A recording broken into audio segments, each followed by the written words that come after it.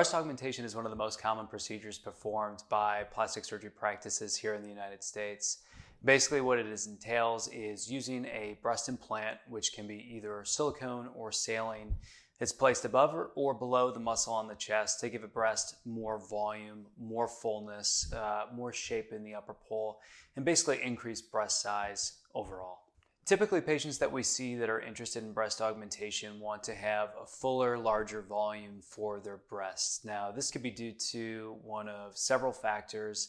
It could be due to a patient just being born with a smaller chest that she feels insecure or uncomfortable with, wanting to fill out clothing, feeling more self-confident about external outward appearance. Also, for some patients after they've had children, the soft tissue and skin laxity from the breast needs a little bit more volume to fill up again, to replace the tissue that's shrunken after having a child and breastfeeding.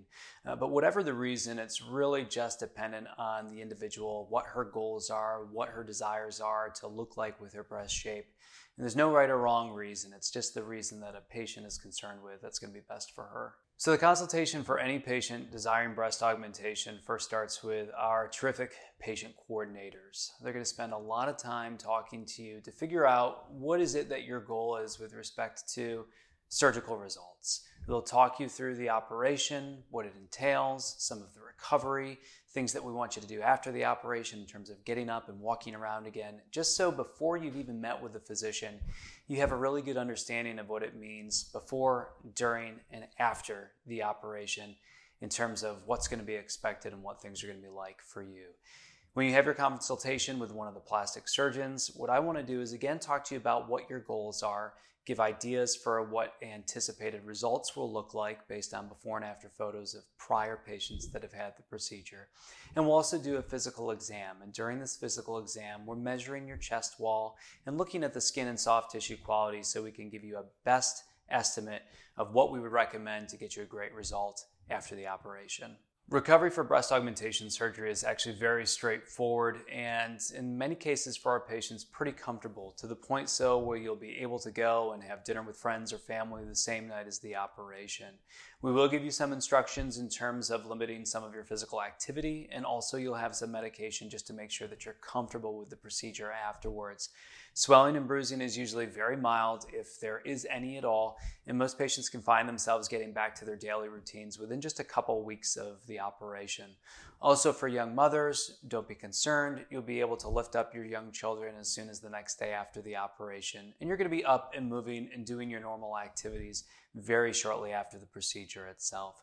Most patients are able to go back to work within just a few days of the procedure, and you will be cleared to drive and do your normal day-to-day activities, usually within just a few days. So patients often ask, how long should they expect to see the results of their breast implant surgery?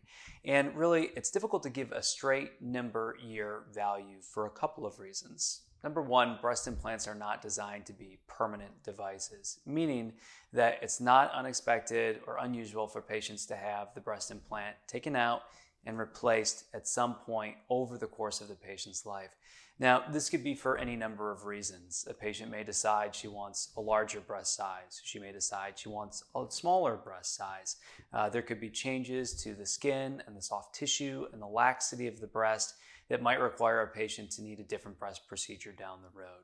Another thing that I talk to patients about is some of the negative aspects that might need to have an operation, meaning if there is a scar around the implant that makes it uncomfortable or makes it look firm, that would also be another indication for the implant to be exchanged or another breast surgery to be performed.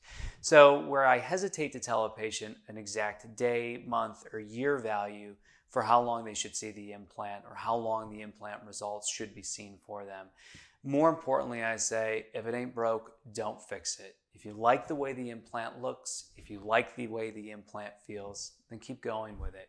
If it gets to the point where it's uncomfortable or you desire a different look for the shape and size of your breast, then we can talk about doing a different procedure to get you happy with your results. So breast augmentation overall is a very safe and reliable procedure.